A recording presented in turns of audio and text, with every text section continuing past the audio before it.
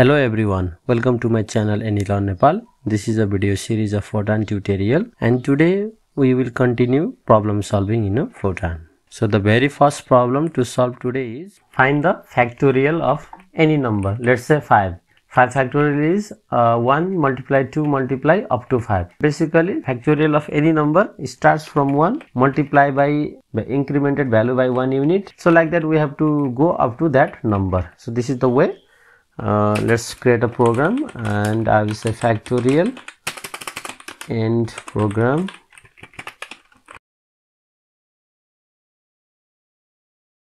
and I want to create a variable I, and I want to create the variable fact to store the final factorial answer.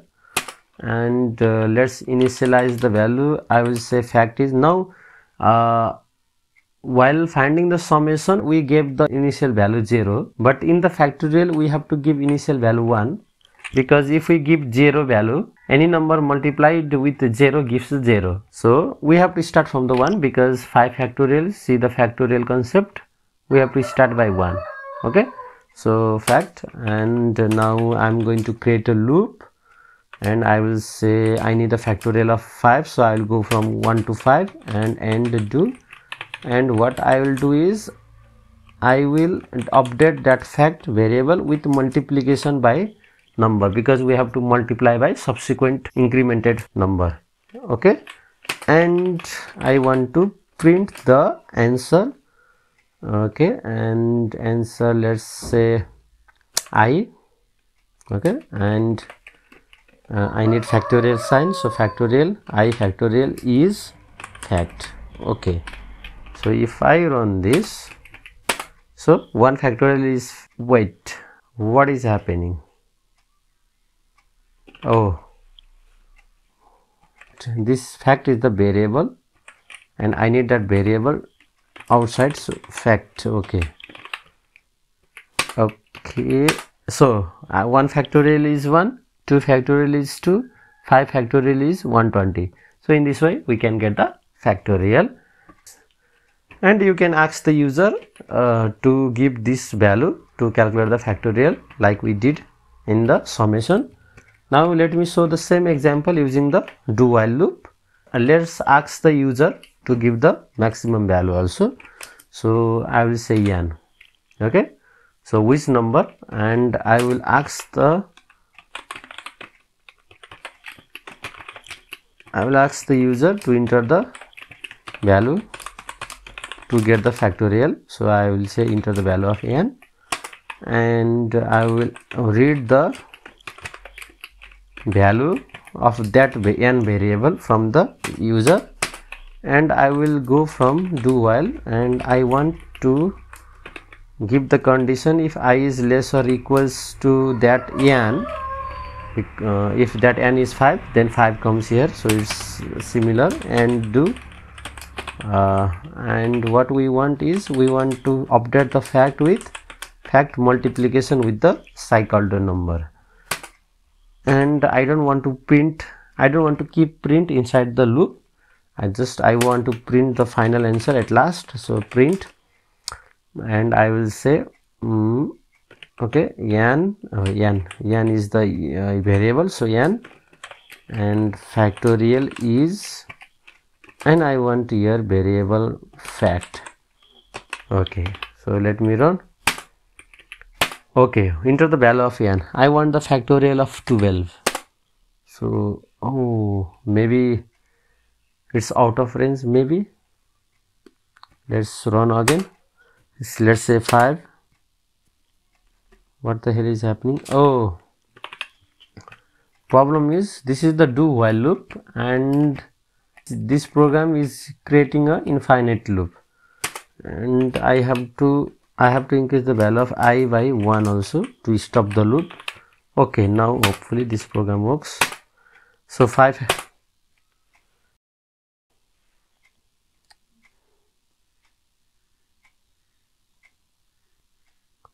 and more problem, we forgot to initialize the value of I also, because it does not know the starting point. Here we are saying to increase the value of I by 1 unit, but what is the initial value of I forgot to give that, so I equals to 1. Now this program will work, guaranteed work. So 5 factorial is 120, and let's say 12 factorial is da, da, da, da, da. Okay, so this is the basic idea of any programming language. So this way we can solve the problem. And here is the next question to solve. This question I got from the GRE maths question. So ABA multiplied by A gives DCD, and each letter represented different digit. So what is the correct multiplication?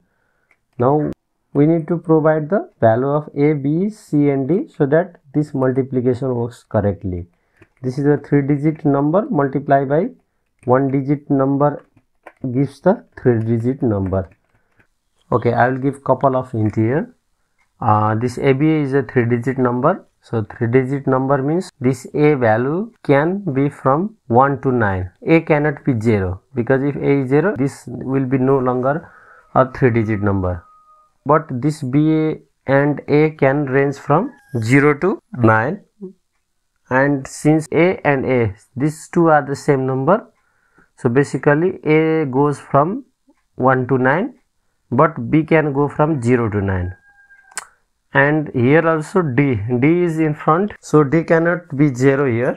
D goes from 1 to 9, but C can go from 0 to 9. And we have to give a different value to each digit, because each letter represented different digits. So keeping all those things in mind, let's create a program. I'll say mult program implicit none, and I want to create a variable integer A variable, B variable, C variable, D. And because I'm going to create a loop of A first, A goes from 1 to 9, and do of that A, and B, but B can go from 0 to 9, so and do, and A and B cannot be the same digit, so I will say if A is equal to, okay, I am doing for the B loop. So if B is equal to A, if B and A value becomes same, then I want to exit. No, I want to cycle, because I don't want that same value. I don't want to exit the loop. Okay, and I want to go in the, I want to go loop, I want to create a loop for C also. Okay, sorry, what the hell is happening? Okay, C is equals to 1 to, C can go from 0 to 9, sorry, 0 to 9. Okay, and do, and C values should not be equal to any of the previous values. So if C is equals to A or C is equals to B, okay, then I will say cycle. So remember the concepts. Okay, and still we need cycle for D also. So do D is equals to D 1 to 9,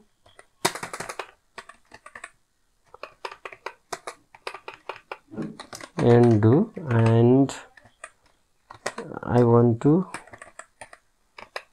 check if D is equals to A or or D is equals to B or D is equals to C. If that happens, then we need to cycle. Okay, so cycle, and but I have to check whether that ABA multiplied by A really gives DCD or not. So I need the ABA. So I will say ABA means A multiplied by 100 plus B multiplied by 10 plus A. And similarly we need for DCD also, D multiplied by 100 plus C multiplied by 10 plus D. and we have to create a variable for ABA and DCD. Now I will check whether that multiplication really works or not. So I will say if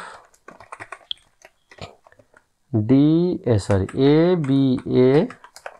multiply by A gives DCD, then only we want to print the answer. And if what I want is print, I will say I need the answer of ABA,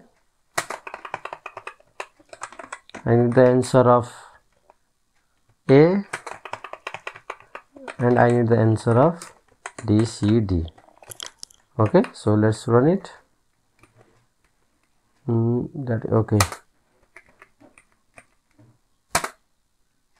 Okay, so we got two answers. Let me use one. Sorry. Let's say I want to separate the two answers. Okay, so we got two answers. 232 multiplied by 2 gives 463, and 323 multiplied by 3 gives 969. So if you check that, okay, A, so 2 and here 3 they are matched, and D they are same letter. So we got 4 and 4 here, 9 and 9. So see, simple program can really solve those complex problem.